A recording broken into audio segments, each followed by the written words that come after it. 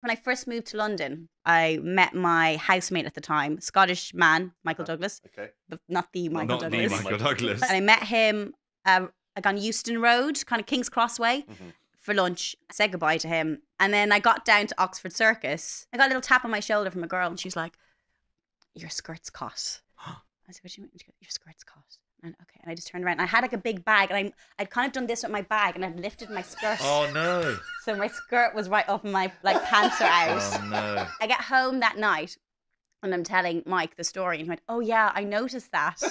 What? And I went to call you, but then you didn't hear me, so I just left you. Oh, Michael Douglas. I got many a call at 3 a.m. from people going, do you know where this man lives? He says that you're his housemate, and then they have to send him home. And you gave them the wrong address. I gave them the wrong address. I said, sorry, I don't know who Michael Douglas is. He didn't tell me my arse was hanging out at King's Cross Station.